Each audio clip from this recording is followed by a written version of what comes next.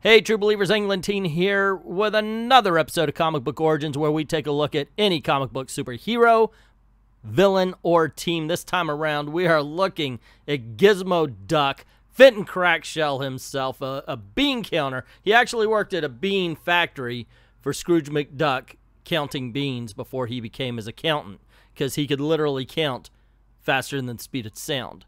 Well, you know, he really wanted to help out and protect Scrooge McDuck, find his magical first dime, and in doing so ended up shouting out his catchphrase, which is Blather Strike. I believe I got that right. And ended up activating Blather Skite, excuse me, and ended up activating the Gizmo armor, and ever since then he is Duckbird's greatest superhero. Ha ha ha! I got that one.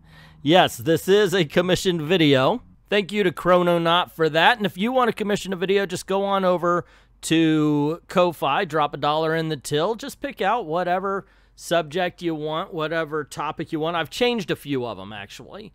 I changed a couple of them, so there's a new one even. If you want to go check it out, by all means, you do that. We'll get the video right out to you ASAP. And, yeah, with all that aside, let's get to the first appearance of Gizmoduck. Gizmoduck first appeared in Super Ducktails, a long movie that was broken up into a few episodes. He first appeared in Frozen Assets 2. That's the name of the episode. And I figured, you know what? Since I can't do the entire cartoon, I'll just do the scene where he got the suit itself. And I can only do 10-second intervals of showing the cartoon. Otherwise, I get copyright strikes. So, thank you very much in advance for your patience on that. Security system of incredible strength and firepower. I call it Gizmoduck. It's bulletproof, fireproof, and knuckleproof. Bulletproof, fireproof, knuckleproof. You would think that if it was bulletproof, punchproof is already a given. Also, why isn't Gyro, or is it Gyro, seeing Fenton right now?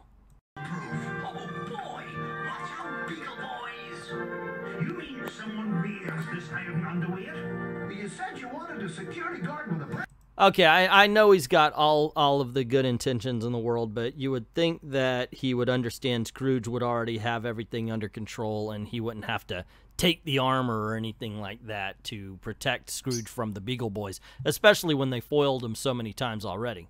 Right, we'll have to hire someone, but we'll also have to make sure this suit doesn't fall into the wrong hands. Well, how about a secret code word? See, like right here, he could at least say, ooh, Scrooge, I want the job, I want the job. I mean, he can count at the speed of sound. Or, actually, so can everybody else, can't they? That's weird. Faster than the speed of sound. How can you do that? 1, 2, 3, 4, 5, 6. How do you go faster than that when you're actually speaking? I just realized how stupid that phrase is. Huh. Okay. Fine. Any nonsense will do. Just make sure it's a word nobody uses. I've got to get my hands on that suit. And there you go. Fenton just said, I'm a thief. I got to get my hands on that suit, rather than just saying, hey, I want the job. But first, I've got to distract that wacko inventor. I'll find a great code word in this dictionary. Let's see. Nonsense. Look at that. He's even hatching evil schemes. Look, okay, you know what? I watched some DuckTales when I was younger, but I was like 20-something, so I didn't watch it all the time. But you guys can explain this to me, I guess. Number 1, foolishness. 2, jibber-jammer. 3, blatherskite. Blatherskite? Yeah, I could see where this is going. Catchphrase of Fenton's, I guess. That sounds like a word nobody uses. Blatherskite. Good heavens, that sounds like my area. I guess the biggest sin to point out right here is that he only hit 3 buttons to type in Blather Strike. Blather Strike. Like there's a button marked Blath. And another one marked Strike, okay, sure, fine. That could be, like, delete, but Blath and Fireworks display.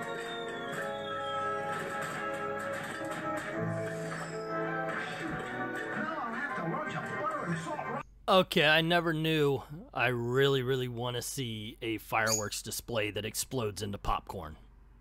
That Disney, get on that. If anybody could do it, it's them. I have to go with it. Woohoo! Now's my chance to borrow this armored tuxedo.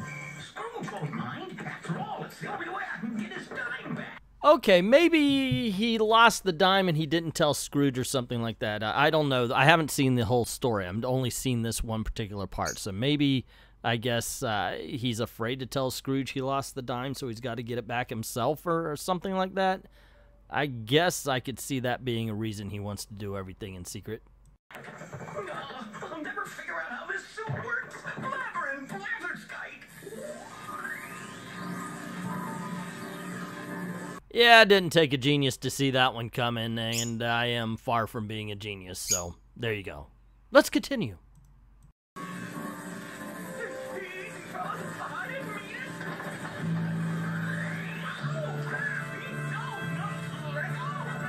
That is one very tiny neck hole. I'm sorry, but if your head squeezed through that, you're dead. I did hear, however, that Gizmoduck was supposed to be a robot, but then Scrooge figured, okay, it doesn't have a brain, so we need to make it a suit or something like that. That would make sense for such a small neck hole. That, and of course, the ducks are drawn with tiny little necks.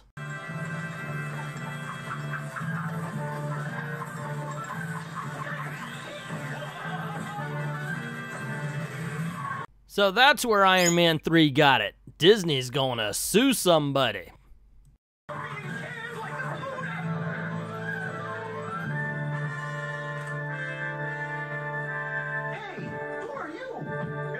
Okay, so the ducks have the webbed feet. You gotta figure if his do his legs stop in that little bowl part where his butt and his balls would be?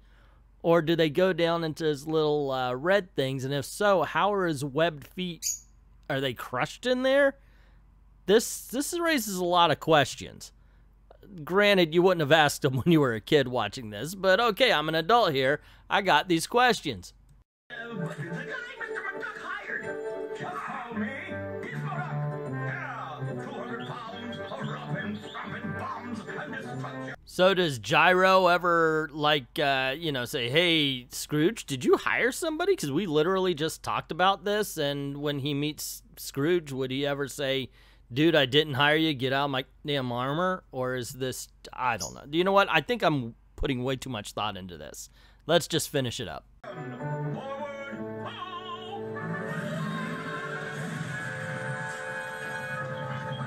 Maybe you ought to read the instruction book. Alrighty, we got a little greatest American hero in there as well, what with him not knowing the instructions. So there you go. That's the very first appearance of Gizmoduck, and this is called Comic Book Origins, so we have to talk about the comic book origins of Gizmoduck, and that happens right here in Disney Adventures Volume 1, Issue Number 2, starring Fred Savage, America's sweetheart, although he's not a part of the Gizmoduck story. That one's called, like, The Littlest Gizmoduck or something like that. Anyway, let's get into it. The book opens when we see Huey, Dewey, Louie, and the girl. I'm sorry, I forgot her name. I'm a Disney guy. I should know this. A dream come true takes shape in Scrooge McDuck's garage. That's the last bolt. Wow, we're the only kids on the block with their own Gizmoduck suit. You mean the only kids in the world? I hope everybody else won't want one. How long did it take us to build this thing? What comes after 1 trillion seconds? So Louie decides that they should draw straws to see who gets to wear the suit during the crime fair. This irritates Webby because they only got 3 straws. And she's like, hey, you guys forgot somebody. Me, I helped build that suit. I want a chance to wear it too. And that's when Huey fires back. Webby, get serious. You can't be Gizmoduck. You're a girl. And she says, oh yeah, well you can't be Gizmoduck either because he's not a boy. He's a robot. That's when Fitton comes in. You kids miss your uncle's art exhibit, and I won't be an accountant. I'll be unemployed. And we see Webby seems to have won as she's piling the suit into the car, and the other boys are kind of walking away going, girls aren't crime fighters. If the guys at school catch Webby in our suit, you could kiss our reputations goodbye. Meanwhile, at the Duckburg Museum of Fine Art, the Bugle Boys work to send another reputation packing. Ma's plan is perfect. We swipe Scrooge's priceless collection of money art and stack them with Ma's very own hand-painted replacements. A few rooms away, When Uncle Scrooge sees me in this suit, he'll definitely want me to wear it tomorrow. Yuck, the only pictures here are of boring money. Proving once again that the only people who find money useless or boring are the people who have plenty of it. But after Huey decides that money is much more exciting to spend than it is to look at, the boys go looking for wherever Webby went to, and they find her in the suit. But before they could say anything, they notice the Beagle Boys are stealing Uncle Scrooge's paintings. To which Webby says, "This is a job for Gizmoduck." She rolls out, "Put that art down and your hands up." The Bugle Boys scream, "It's the law, boys! Every beagle for himself!" And they begin to run away. But the Beagle Boys quickly sees who actually in the suit. "Put the brakes on it, you muscle heads. That's not the real Gizmoduck. Hey, it's Scrooge's nephews, and there's nothing like a duck napping to top off a day of honest larceny. Nab 'em!" "Uh-oh, it's the Beagle Boys. Webby, use the suit." And she sprays whipped cream at them. "Whipped cream? Yum, treats before the tricks.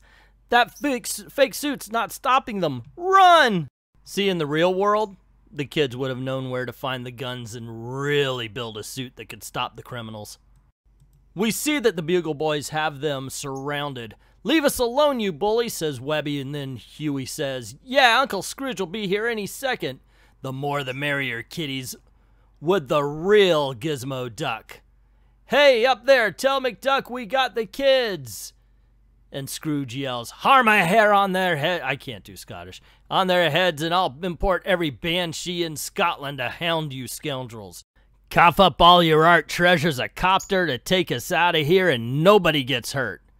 "Mr. Scrooge, he's talking zillions of dollars. Tell me something I don't know, but I have to play along with him until I could come up with a plan." "And just to be sure you don't try nothing screwy, the girl's coming with us." "They can't take Webby Fint in time for the real Gizmoduck. I couldn't have said it better myself. Blabberin' brother." Let me try that again. "Blabberin' blather skite." Moments later, "All right, Beagle Boys, Give it up, kid. That phony costume don't impress nobody nohow." Gizmoduck shoots a web out. Gizmoduck shoots a net out of some of the Beagle Boys. "If it's impressions you want, try this on for size. Fishing by Homer. Now that's a catch. I'll take care of you boys. You save Webby. Bad guys don't have a leg to stand on when Gizmoduck appears." Later, "I hope you kids have learned a lesson. Crime fighting's dangerous no matter who you are. Now, who's going to be wearing this to the crime fair?"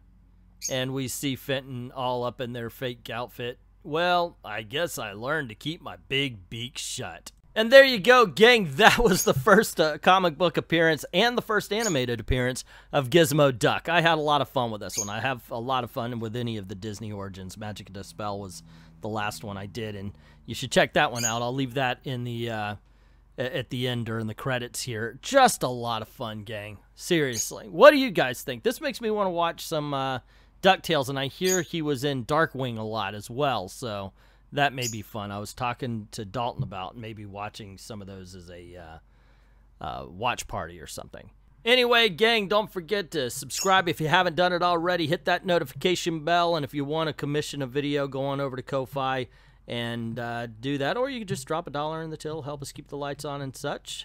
I certainly appreciate everybody who's already done that, and to everyone, all of the true believers, thank you very, very much for watching.